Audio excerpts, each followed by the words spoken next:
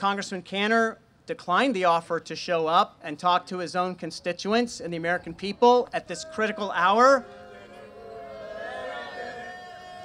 And he's, you know, it's not that hard, is it, to walk 100 yards across a parking lot to be here?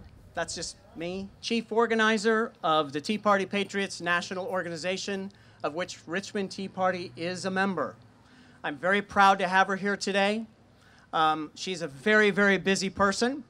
When she just told me her schedule in the parking lot, I clicked out somewhere around Carolinas. I couldn't even keep up. So this is really a privilege to have Jenny Beth and Brent, frankly, coming and headlining this today. So would you please give a nice warm welcome to Jenny Beth Martin. If Obamacare is not ready for big business, big labor, and big government, it's not ready for the American people. In July, Congressman Cantor said this: rather than continuing to delay the predictable pain until another election day has passed, we should scrap this entire law and instead implement a patient-centered reforms before any more damage is done to our economy or health care families depend on. He said this, right? We agree with him that if they implement this law, they are going to do damage to our economy and our health care. Congressman Cantor, if you vote to spend our hard-earned tax dollars on this law, you are voting to do damage to our economy and to harm our health care. Whether in the Senate or in the House, those who vote to pay for Obamacare with our hard-earned tax dollars are voting in favor of a law that is not ready for big business, big labor, or big government.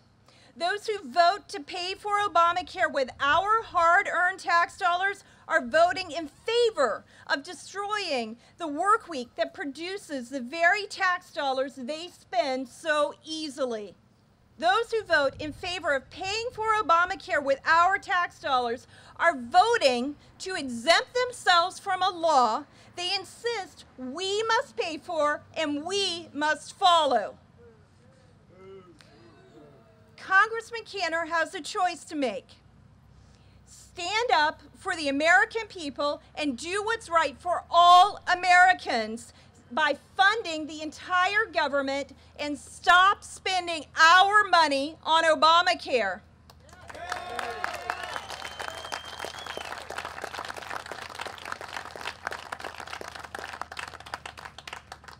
Or he can stand with the special interest in D.C., big business, big labor, and big government, while sticking this disastrous law on us, the American people.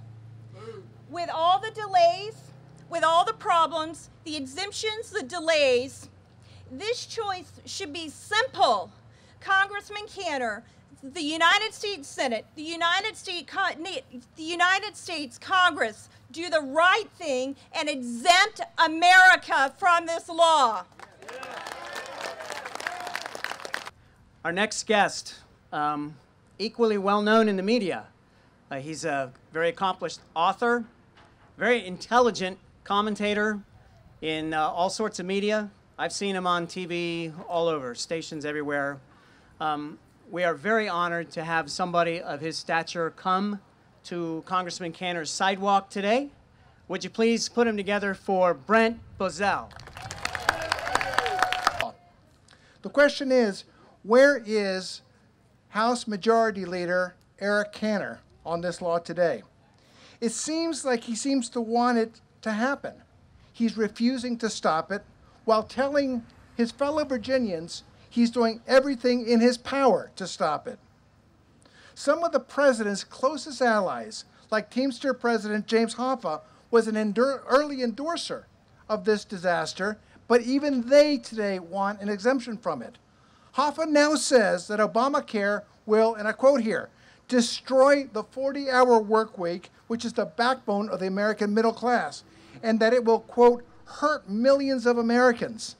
This is the unions saying this, not conservatives. Eric Cantor, you can stop this disaster. Where are you?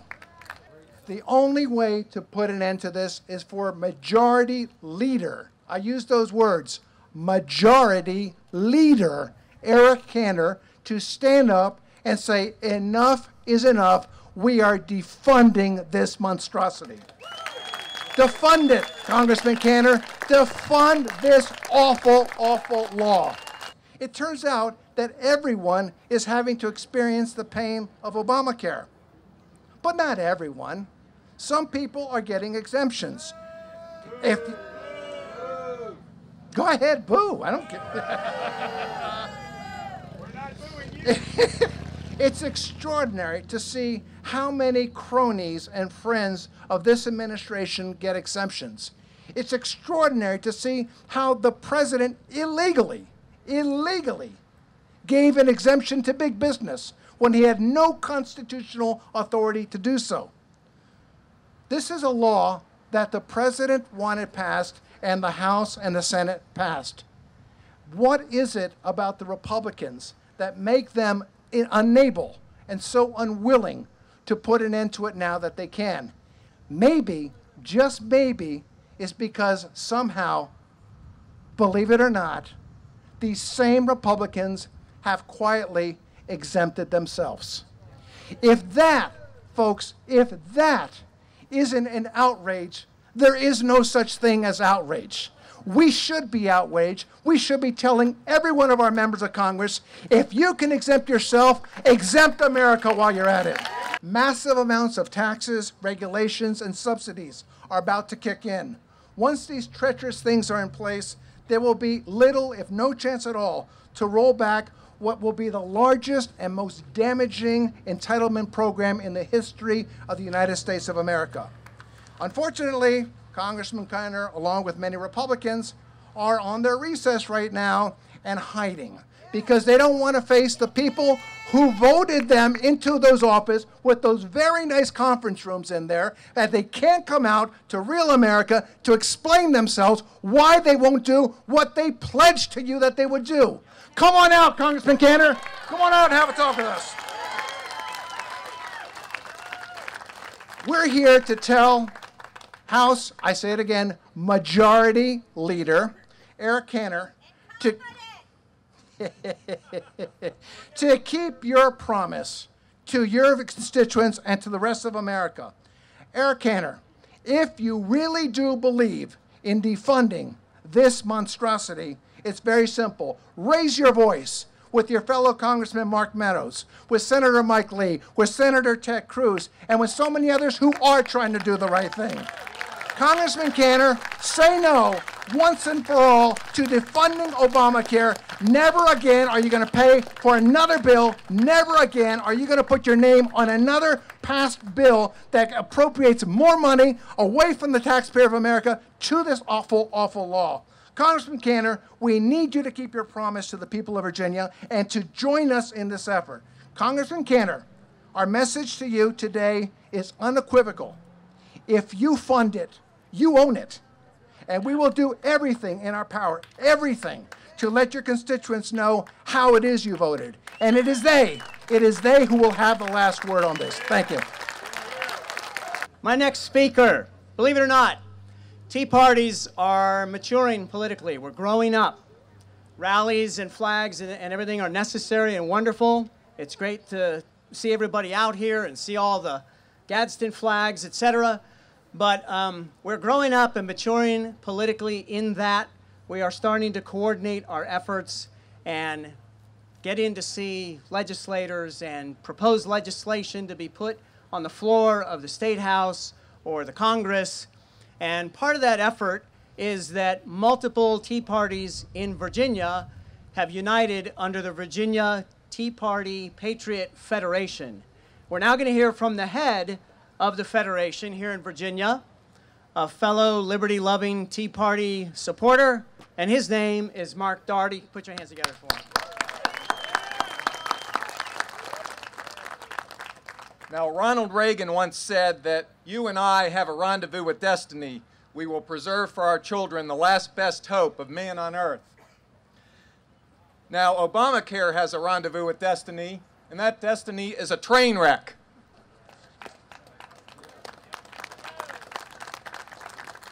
And under Obamacare, the 40-hour work week has a rendezvous with destiny, and that destiny is a 29-hour work week. And under Obamacare, 15,000 spouses of UPS employees have a rendezvous with destiny, and that destiny is termination of their employee health insurance benefits. And as Brent or Jenny Beth said, under Obamacare, Delta Airlines has a rendezvous with destiny, and that destiny is a projected $100 million increase in their health insurance costs. And under Obamacare, the 190 million Americans with private health insurance have a rendezvous with destiny, and that destiny is sharply higher health insurance premiums. And under Obamacare, the left-wing Obamacare navigators have a rendezvous with destiny, and that destiny is a broken GPS in their car so they won't be able to navigate their way out of a paper bag. And under Obamacare, the free health services that are offered under Obamacare have a rendezvous with destiny, and that destiny is those so-called freebies are going to cost an arm and a leg. And under Obamacare, this Obamacare health insurance application has a rendezvous with destiny, and that destiny defund Obamacare. Thank you. Now, let's shift for a moment to a few other destinies of interest. The EPA has a rendezvous with destiny, and that destiny is gas fracking, coal mining, offshore energy exploration, the Keystone Pipeline, and abundant cheap energy for America.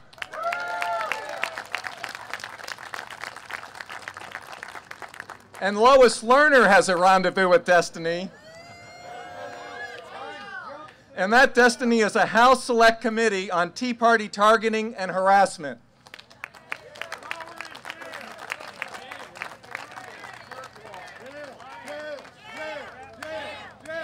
Jail, jail, jail, jail. The IRS has another rendezvous with destiny, and that destiny is a simple flat tax or fair tax without all the 501c3, 4, 5, 6, 7, 8 gobbledygook.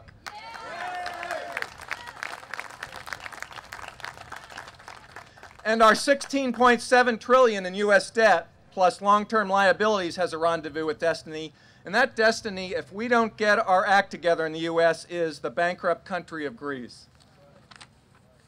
And the easy money policy of the Federal Reserve has a rendezvous with destiny, and that destiny is heavy future inflation. And Hillary Clinton has a rendezvous with destiny, and that destiny is a House Select Committee on Benghazi.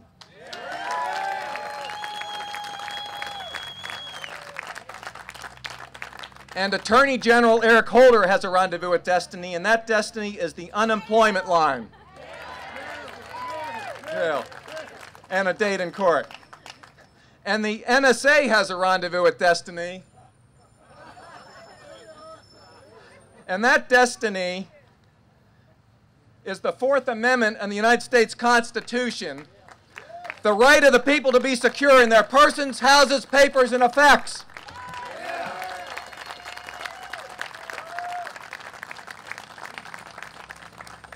And on August 19th, at the General Assembly building in Richmond, the MERC Committee, that's the Medicaid Innovation and Reform Commission, they had a rendezvous with destiny, and that destiny was 700 Tea Party and AFP activists flooding the General Assembly.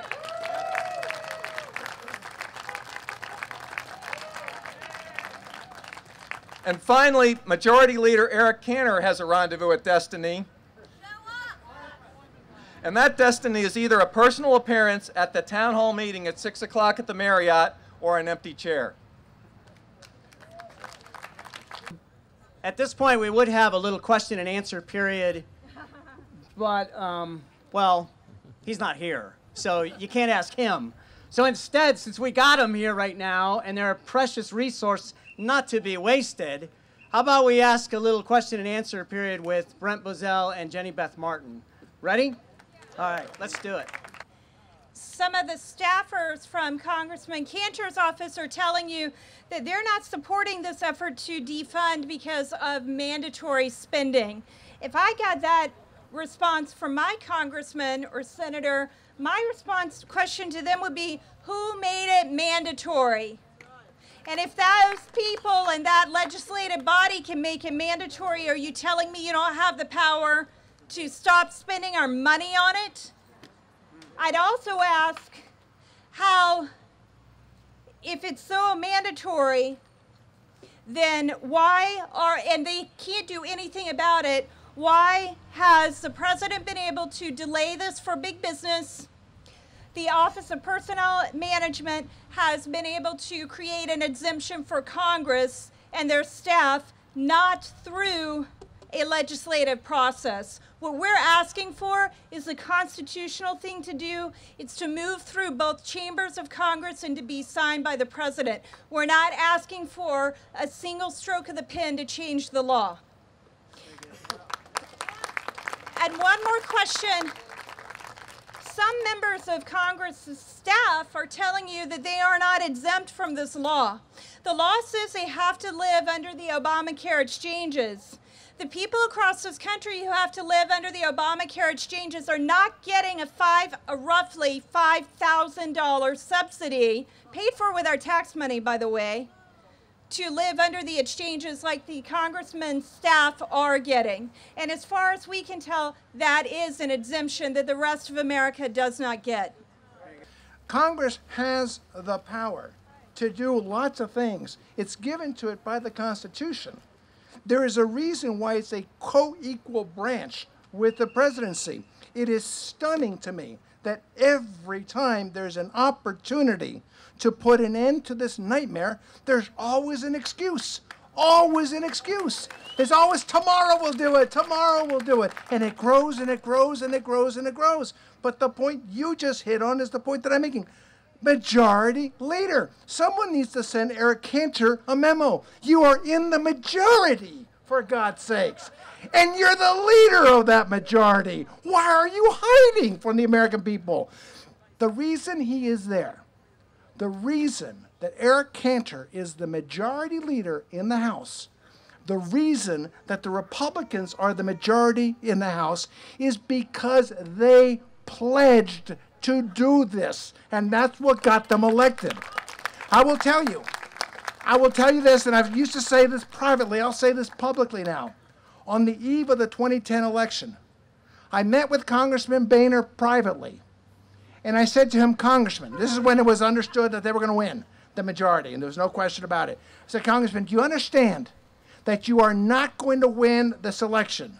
It is the Democrats who are going to lose in 2010, and you're being given one last chance to do things right. And he said, yes, I understand. No, he didn't understand, because they're doing exactly what they did that got them thrown out in 2006. So, if that's what needs to happen, as far as I'm concerned, speaking for myself only here, I just as soon throw the bumps out. The question is, if you couldn't hear her, why does the congressman need 3 offices, D.C. and here and wherever else? I can partially answer that, and then I'll turn it over to the pros. He needs an office here to hide in. I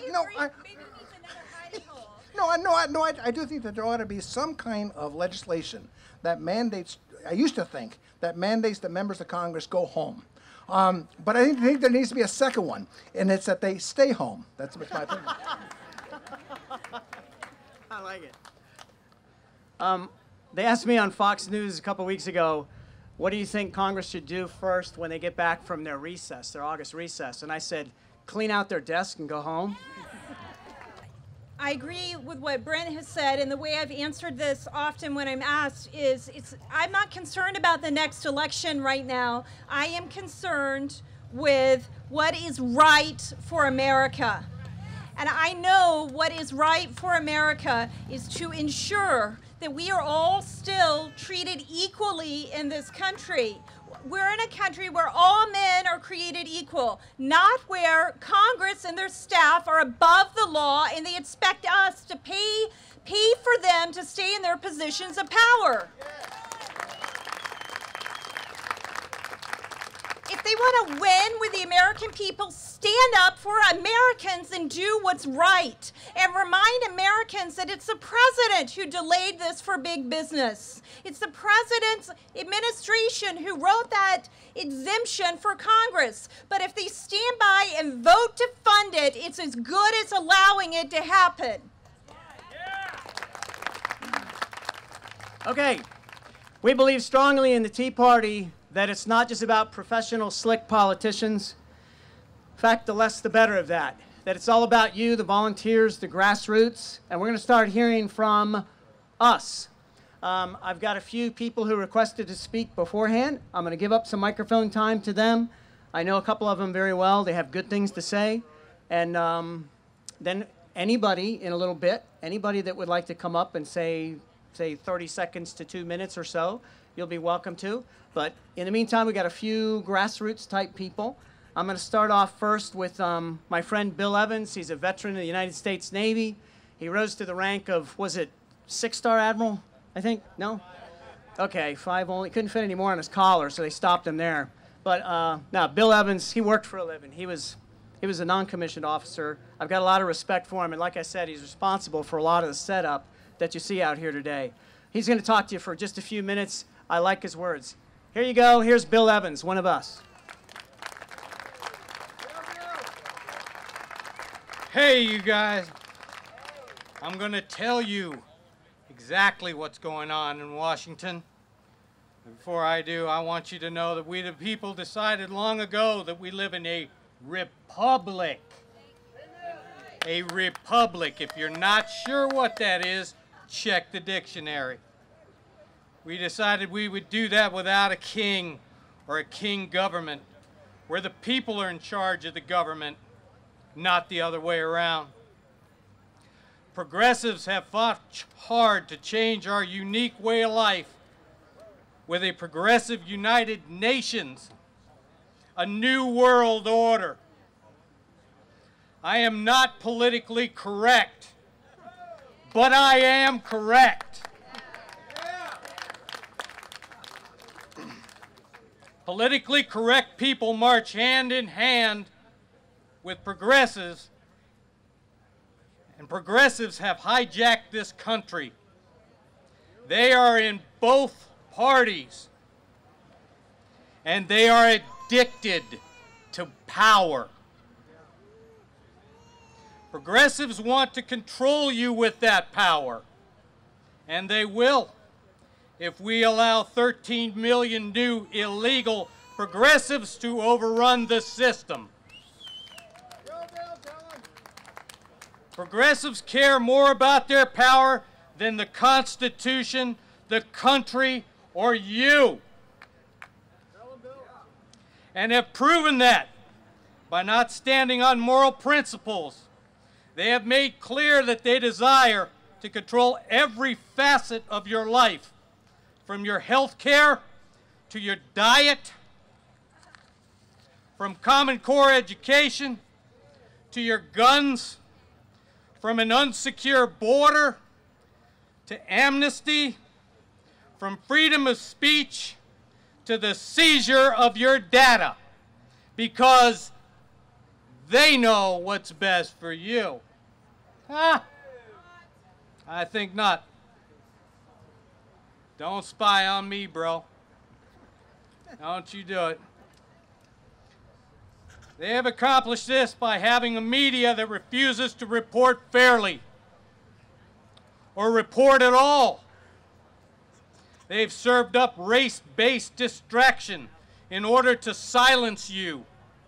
They have sold us all a bill of goods on the emotional premise that we are an uncaring, mean-spirited, woman-hating party. Now the latest distraction of war. Oh. In order to take the focus off the looming financial demise of our nation, knowing full well that you will vote for any Republican, regardless of error, in order to stop that progressive Democratic agenda. We've all heard this. We need a candidate who is willing to compromise. No! We need a candidate who will stand on principle, one who will say what they mean and mean what they say. Compromise has gotten us into a national catastrophe. Compromise has gotten us financial ruin and moral decay. It has, in fact, kept the Rhino Republicans in office, thus making the parties the same. We don't need two Democratic parties. That notwithstanding, we will no longer sit by idly and hope that the Republican Party will do the right thing, or that they will do what we, the people, have put them in office to do. We will, in fact, take this party back to a place of sanity. Remember, progressives are in both parties. It is no longer about left and right. It is about right and wrong. It's about freedom or serfdom. Progressives will do or say anything to stay in office. So, Mr. Cantor, I tell you now, we will not allow the Republican Party to march hand in hand with the progressives. We will do everything in our power to remove you and all progressives from office. We will use every tool in our arsenal to strip you of your power and restore a conservative candidate who will defend the Constitution, who will defend the people from tyranny, and who will stand on moral principle.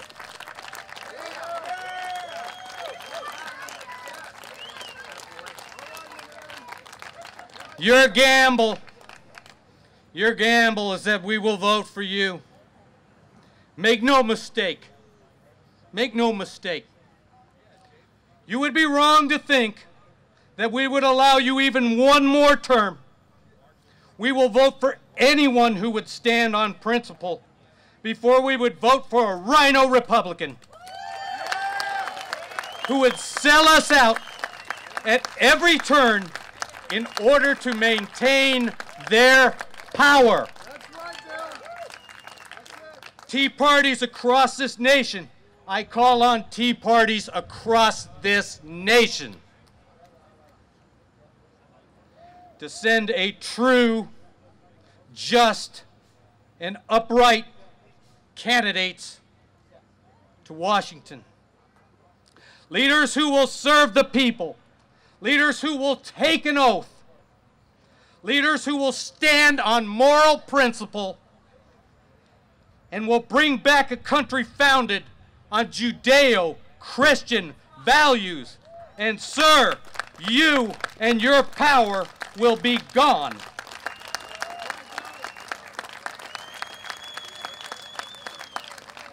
God bless you all in our fight for freedom and our fight for our God and our country.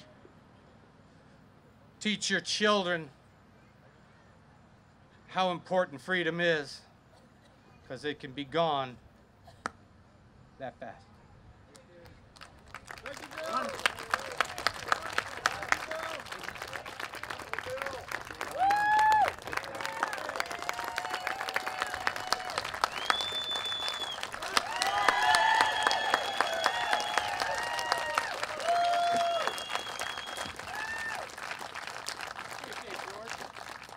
Wow. That just shows you what's beating in the hearts of the average Tea Party supporter right there. You don't need to be a professional politician. He knows what's going on, does he not? Oh, my goodness. All right, Bob Shannon, are you still here? All right, Bob Shannon's going to come up. He's the leader of the Mechanicsville, or rather the stray cat corraller organizer of the Mechanicsville Tea Party. He's the guy with Bob Keeler that's responsible for all the beautiful signs out in Hanover County and etc. Yeah, this is the guy. How many do you have now? 200 some? About 175 signs. And, you know, only a few accidents from people trying to read them when they go by. Whoa. Okay, Bob Shannon's got about 2 minutes worth of things he'd like to say. Here we go. Bob? Thank you, Larry. Sure. Thank you, ladies and gentlemen, for coming out today and supporting what is a wonderful effort of the Richmond Tea Party. Let's give Larry a hand. This is leadership. I'm going to tie into what Bill just said, but I'm going to be a little bit more direct and a little bit more harsh. For those of you that know me, that shouldn't come as too much of a surprise. 3 months ago, Rush Limbaugh said on his radio program, Republicans don't want smaller government. They just want to take turns running it. Yesterday, Matt Drudge said in the Drudge Report, the difference today isn't between the Democrats and the Republicans. The difference is between the Democrats and Republicans and the Libertarians.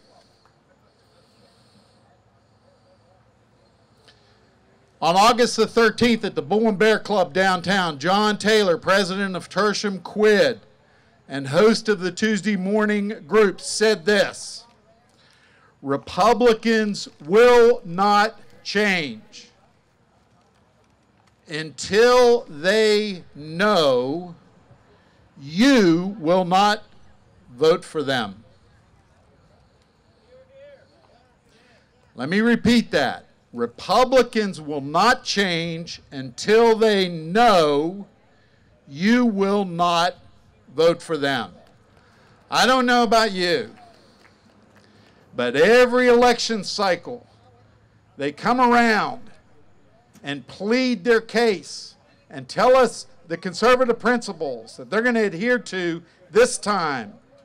How many times are you going to come to rallies like this, but walk into a voting booth in November and vote for the lesser two evils? It's time to fight.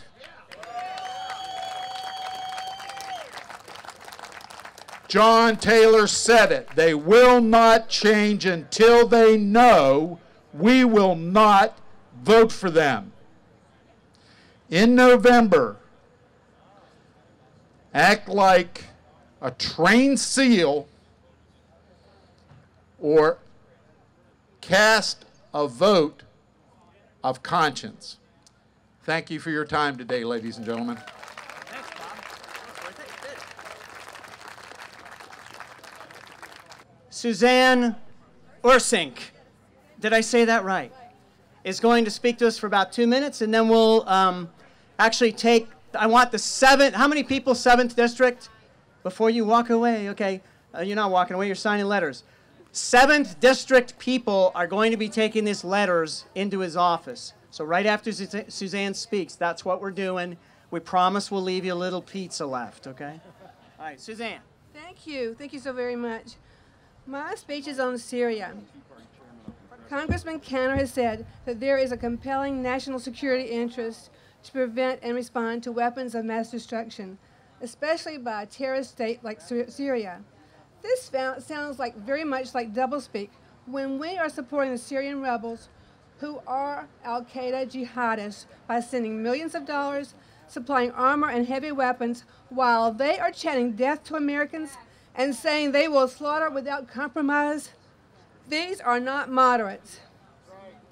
It has been promised that no U.S. foot soldiers will be there, yet there are reports that Marines are on the border of Syria and Jordan. You are supporting an administration that has been less than genuine. It is disingenuous about the IRS scandal, Fast and Furious, and supporting the instability in Egypt by the Muslim Brotherhood. Doublespeak is when you are supporting amnesty, when you know that a good percentage of these immigrants coming across the border are jihadists, Where is your sense of national security for the borders of Arizona and Texas? Why aren't you calling for the resignation of Eric Holder for Fast and Furious? You were instrumental at throwing the Department of Defense under the bus when other nations were very busily building up their defense. Iran, Russia, and China know our weaknesses. This does not seem like the time to be militarily throwing in our might. In your letter I received only yesterday addressing this issue, you said that it is a national security issue. I would suggest our meddling in other countries' civil war is just that. The United States is instrumental in undermining the stability of Egypt, ushering in the Muslim Brotherhood that began immediate assault on its neighbors and Christian citizens. These people butchered citizens and torched churches. This president undermined the stability of Libya, leading directly to our enemies celebrating the anniversary of 9/11 by torturing our Ambassador Chris Stevens along with fellow American citizens while we watched and everyone was silent. While Cantor's vote, he is still not supporting the same Muslim Brotherhood and Al-Qaeda in Syria. The magnitude of what you're about to set in motion is unthinkable. If we didn't want a superstate in the Middle East, we would not aid our enemy and definitely not devastate our defense. To top this all off, I'm pretty sure our military didn't sign up to fight for Al-Qaeda. Yes, sir. These decisions are contrary and only serve to serve chaos. What is this administration doing? It's allowed Russia and Iran to be clear winners in this, but this chaos was set into motion by an impotent Congress. Why aren't you listening to your constituents? You're not the government. We are the government. And without us, you would not be there. You are to act as our agent. Your constituents will be no longer silenced. So remember these words. You have awakened a sleeping giant. Thank you. Here's what we're going to do. Right now, they're finishing up the letters. There were some people that wanted to get them in the bag. We're going to put them in this blue bag. 7th District people, you're going to meet right out here in the parking lot, and I will go with you. He used to be my congressman, but I wisened up and moved to Powhatan, and now I don't have to live under Congressman Cantor anymore. So I'll go with you as far as the door. But then I want you to go see your congressman and take some letters into his office and just tip that bag upside down on the first intern's desk you see and let him know he's got mail today. One letter at a time. Have 40 people stand outside and paid for the office. Yeah, that's a question. Who owns the office? Yeah. We do. Yep. No, I mean,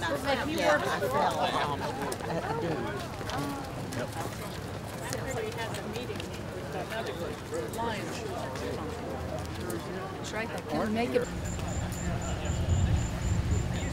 The rest of you want to just stay on the left. I don't think so. No, that's all right. If you got a ticket for this.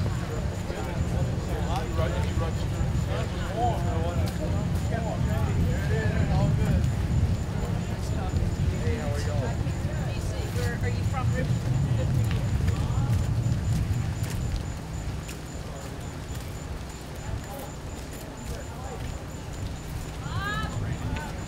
Bob. We'll just film it right here. It's all good. Okay, we're going to film it from here, and they're going in. Okay, Good? beautiful. All right. Remember Miracle on 34th Street.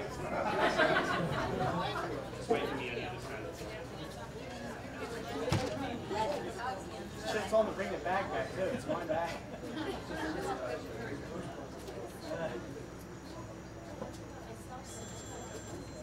Here they come. Hey!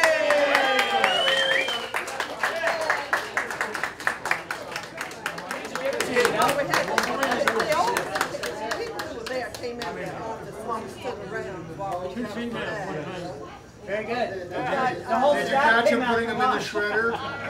Good. Not yet. And who wants to go in and watch him put them in the shredder?